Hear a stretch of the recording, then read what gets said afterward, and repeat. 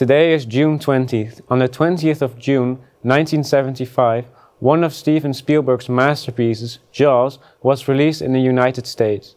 Jaws would go on to become the highest-grossing film of that time and would start a certain trend of films.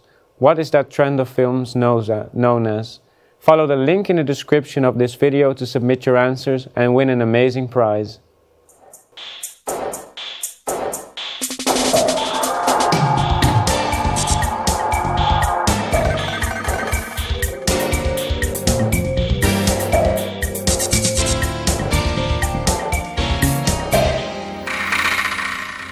Hello and welcome to a new episode of Smarter by the Second. Today I'm joined by Lars.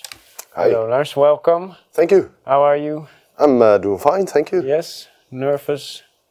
A little bit, but healthy nervous. But confident. But confident, yes. Okay, Lars, tell us something about yourself. Well, I'm a fourth-year student, still doing my bachelor, but yeah, I'm also boxing, breakdancing, nice. And I'm working at België, that's a famous yeah, I know it. Nice. Cafe, yes. As a bartender? As a bartender, as a runner, all kind of things, yeah.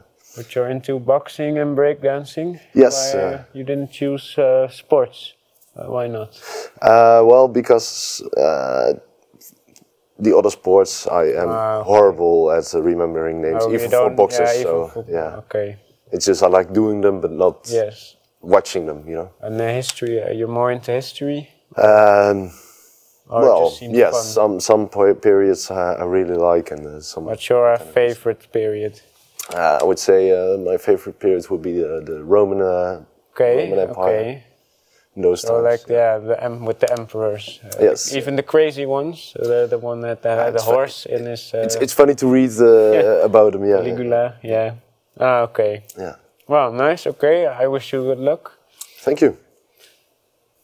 Jack the Ripper was an unidentified serial killer active in the East End of London. He was active in 1888, possibly even longer, and he killed at least 5 people. Instead of historical murderers, this round is about historical murders. So here we have 9 historical murders, and I will give you a description and the year when the murder was attempted or committed, because it was successful. All right. So Julius Caesar, you will have to know that because... yeah, that's a Roman emperor. Okay, are you feeling confident about this round? There are some names I'm not quite familiar with, but we'll see. But remember, you need 5 correct answers and you have 3 lifelines. But they cost 16 seconds each. Yeah. So, okay, so the 9 murders are the murder on John F. Kennedy, Franz Ferdinand, Julius Caesar, Grigory Rasputin, Marie Antoinette, Martin Luther King Jr., William the Silent, Anne Boleyn, and Abraham Lincoln. So, start the round? Let's go. Okay. This murder was executed in 1536, and she was the second wife of Henry VIII. Marie Antoinette. He was assassinated in 1968. He was an American Baptist minister and an activist, prominent figure in the civil rights movement. This would be Martin Luther King Jr. Assassinated in 1914, he was the Archduke of Austria. Franz Ferdinand. Assassinated in 1584, he was the leader of the Dutch Revolt, also known as the Prince of Orange. William the Silent. Assassinated in 1963, he served during the Cold War. Grigory Rasputin. Assassinated in 1865, he led the nation through the American Civil War. John F. Kennedy. Executed in 1793, she was born in Vienna and died in Paris. Anne Boleyn. Assassinated in 44 BC, he was a consul and a dictator.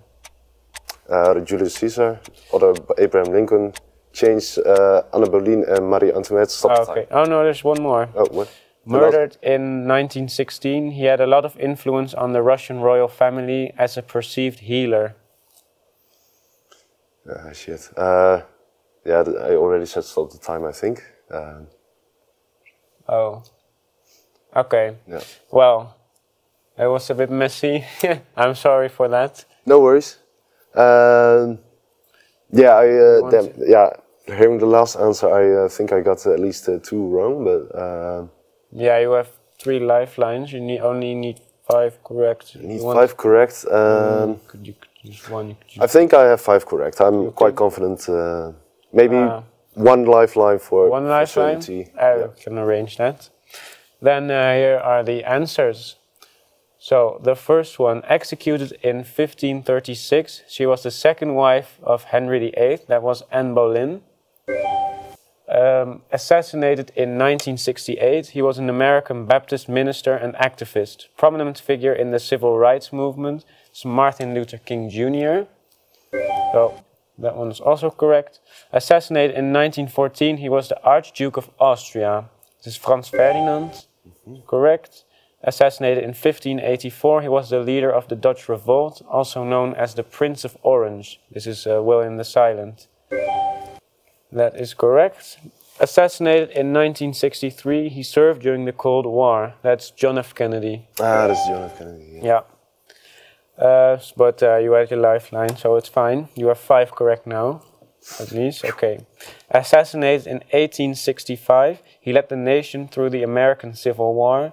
This was Abraham Lincoln. I was incorrect. Executed in 1793. She was born in Vienna and died in Paris. Marie Antoinette. And that one was correct. Assassinated in 44 before Christ. He was a consul and a dictator. Julius Caesar. You had that one correct. Yeah. And murdered in 1916. He had a lot of influence on the Russian royal family as a perceived healer. That's Rasputin. Yeah. Okay. You had 6 correct. That's pretty nice. Yeah, 1 to spare. But I didn't want to be out in the first round, so... I understand that, yeah. But nonetheless, you did well. You can be proud there. You made the first round. Yes. One of the most important gods of the Greek pantheon is Hades, god of the dead, who also gives name to his kingdom, the Hades, where souls end up after their demise. Peculiar to Hades is that, in recent literature and films, he is almost always portrayed as an evil and ruthless god, while his brothers are portrayed as heroes and gentle souls. This could, though, not be further away from the truth, as Hades is, in fact, one of the most reliable and trustworthy gods of the Greek pantheon, and he is one of the few who stays loyal to their lover and does not take unnecessary vengeance on humans. Poor Hades got the short end of the stick in almost every way. Here are 9 Greek gods who are remembered, unlike him, for their qualities rather than their flaws. Yeah, true. Yeah. Do you agree with that? Yeah, I've read some literature about the Greek gods. Yeah, Percy Jackson. No. I love Percy Jackson. You love it? I read and the Heroes of Olympus. I read all of it. Okay. So I know all of them. Yeah. Did you have Greek in school? No, actually, I wanted to, but my grades were not enough in the first grade. So. Shame. Yeah. Okay. So you will see the names of the gods, and I will give a description. All right. So the gods are Athena, Ares, Aphrodite, Poseidon, Dionysus, Hera, Demeter, Zeus, and Apollo. All right. You ready? I'm ready. Okay. Then this is the goddess of beauty, love, desire, and pleasure. Aphrodite. She is the god of wine, fruitfulness, parties. Dionysus. God of courage, war, bloodshed, and violence. The son of Zeus and Hera. Ares. Goddess of women, marriage, and childbirth. Daughter of Kronos. Hera. Okay. Goddess of agriculture and nourishment. Daughter of Kronos and Rhea again. Athena. Goddess of wisdom, intelligence, skill, peace, and warfare. She was born from Zeus's forehead. This is Athena, the other one on Demeter. Okay. God of the sky, thunder, and justice. Youngest son. God of the sea, rivers, Poseidon, and... other one Apollo. Yeah. Sometime. I hear confidence. Quite confident, yes. Okay. I have how many do I have to get correct? 6 this round. 6. Yeah, I'm quite confident. I can get no 6. lifelines. No. I'm okay. putting mistakes in it. Okay, I like okay. Then we'll check the answers. So, the first one, the goddess of beauty, love, desire and pleasure, born from sea foam and the severed genitals of Uranus. This is Aphrodite. So, that was correct. The god of wine, fruitfulness, parties, chaos, ecstasy and theater. He is the son of Zeus and Semele. That is Dionysus. The god of courage, war, bloodshed and violence. The son of Zeus and Hera. That's Ares. Then we have the goddess of women, marriage and childbirth, the daughter of Kronos and Rhea, that's Hera. Then we have the goddess of agriculture and nourishment, also daughter of Kronos and Rhea, it's Demeter. The goddess of wisdom, intelligence, skill, peace and warfare, she was born from Zeus's forehead, fully formed and armored, that's Athena. That means you have 6 correct answers already. Great. Nice. God of the sky, thunder and justice, youngest son of Kronos and Rhea, that's Zeus. God of the sea, rivers and earthquakes, son of Kronos and Rhea, that's Poseidon, his brother. God of arts, knowledge, healing and archery, son of Zeus and Leto, that's Apollo, one of the twins. Yeah. Okay, nice. You have 9 correct answers. That means that you get an extra lifeline. Always good to have. Congratulations on that. Thank you. In total, there are 65 countries celebrating their independence from the United Kingdom. The United Kingdom, however, celebrates their independence to no one in return. In this round, 9 countries and from whom they celebrate their independence. So on the screen you see 9 countries, and then I will say who they celebrate their independence from and when. So it's also a bit of geography, this question. Yeah. Are you comfortable with that? Well, we'll see. Depends on the countries. Okay, yeah. So the countries are Iceland, Belgium, Switzerland, Norway, Russia, Slovenia, Bulgaria, Portugal and Denmark. Are you ready? Well, yes, yeah. Okay. You need 7 correct answers for this one. 7 correct, all right. Yeah. Okay, then I'll start. This country celebrates their independence from Yugoslavia since December 26, 1991. This would be Slovenia. This country celebrates their independence from the Ottoman Empire on September 22nd since 1908. Bulgaria. This country celebrates their independence from Denmark on June 17th from 1944. Iceland.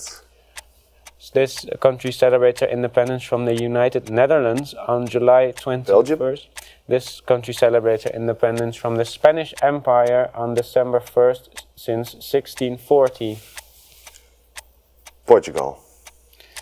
This country celebrates their independence from Sweden on June 7th since 1905. Norway. This country celebrates their independence from the Soviet Union on June. This country celebrates their independence from Germany on June 5th, 1849. Denmark. And then finally, this country celebrates their independence from the Holy Roman Empire on August 1st, Switzerland. Stop. Okay. How sure are you about this round?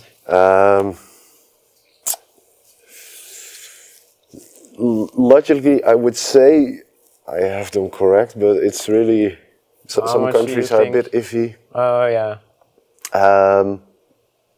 You need 7 correct. 7 correct, right?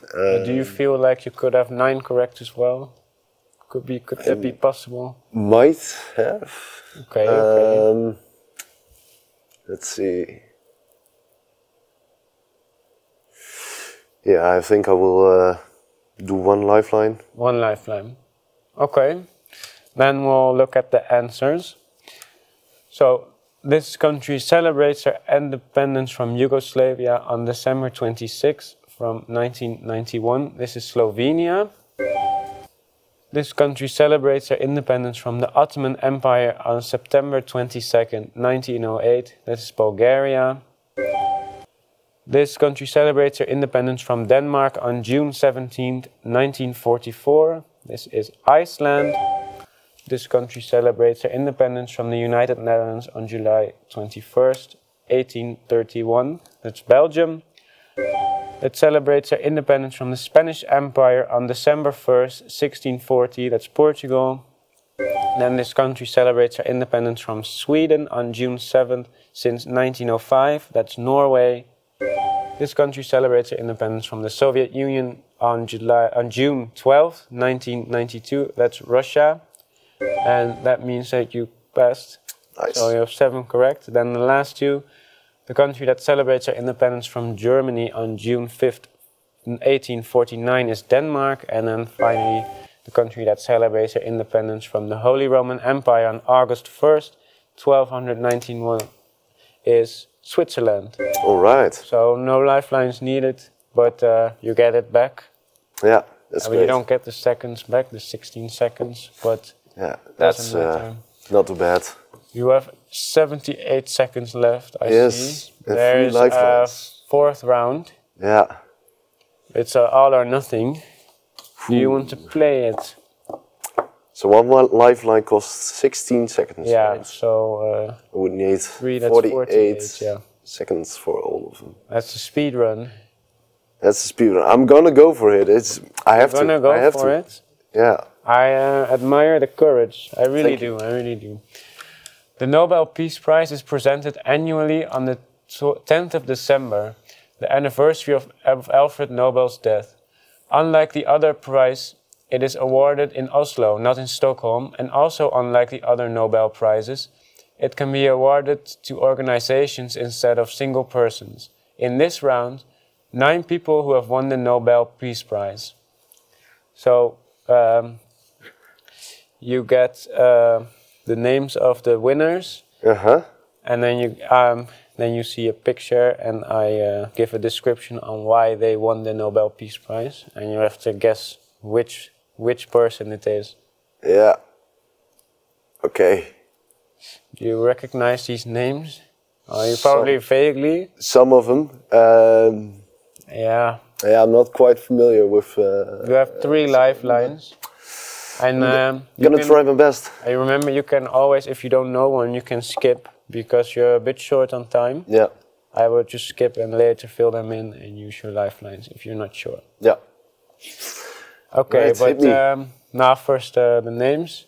So we have the people that won the Nobel Peace Prize are Desmond Tutu, Nelson Mandela, Al Gore, Martin Luther King Jr., Mikhail Gorbachev, Theodore Roosevelt, Barack Obama, Mother Teresa, and Tenzin Gyatso.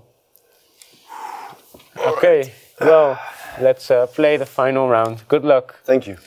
Okay, for bringing the war between Japan and Russia to an end in 1906. Theodore Roosevelt. For her work for bringing help to suffering Mother Teresa. For his role as a unifying leader in a non-violent campaign to resolve Nelson Mandela. For advocating peaceful solutions based upon Tenzin Gyatso. For the leading role he played in the radical changes in East-West relations. Skip. For their work for the peaceful termination of the apartheid regime and for laying the foundations. This is Nelson Mandela, the other one is Martin Luther King Jr. For their efforts to build up and disseminate greater knowledge about man-made climate change and to lay foundations. Desmond Tutu. For his non-violent struggle for civil rights for the Afro-American. This is Martin Luther King Jr. Yeah. This is Desmond Tutu. For his extraordinary efforts to strengthen international diplomacy and. Barack Obama. Stop the time, or do you want to? Let's see. Al Gore is. The one with the You have to. You're not. No, just fill them in. Just fill them in. Yeah. Shit. Stop time. Nah. This is not gonna be enough, I'm afraid. No, you can always hope that maybe they fill them in the right place. Maybe you were lucky. We'll see. We'll see. I kind of mixed up some people. I didn't recognize. You switched around, but it might be correct. I hope so. I hope so. Let's hope. Okay, so the answers are: for bringing the war between Japan and Russia to an end in 1906 is Theodore Roosevelt. And is correct. For her work for bringing help to suffering humanity as Mother Teresa. For his role as a unifying leader in the non-violent campaign to resolve the problem of apartheid in South Africa is Desmond Tutu. So you switched that around correctly? Yeah, luckily. Yeah. For advocating peaceful solutions based upon tolerance and mutual respect in order to preserve the historical and cultural heritage of his people in 1989 is Tenzin Gyatso. For the leading role he played in the radical changes in East-West relations in 1990 is Mikhail Gorbachev. And they have that correct. Nice. For their work for the peaceful termination of the apartheid regime and for laying the foundations for a new democratic South Africa in 1993 is Nelson Mandela. For their efforts to build up and disseminate greater knowledge about man-made climate change and to lay the foundations for the measures that are needed to counteract such change is Al Gore. For his non-violent struggle for civil rights for the Afro-American population in 1964 is Martin Luther King Jr. And that is correct, so the last one is also correct. For its extraordinary efforts to strengthen international diplomacy and cooperation between people in 2009 is Barack Obama. Congratulations! Thank you. Yeah, I had luck with how those last two were filled in. That was that was tense at the end. It was, yeah. But you didn't even need your lifeline. I didn't even... 9 out of 9 correct. Oh, congratulations. Luckily. Thank you. You will get a prize for that. But in the meantime, well, thank you for your participation. Oh, great. I need this. Clock. Yeah, you can't drink it here. You have to take it outside. Yes, I will. Okay. The answer to today's viewer question was summer blockbusters. Thank you all for watching.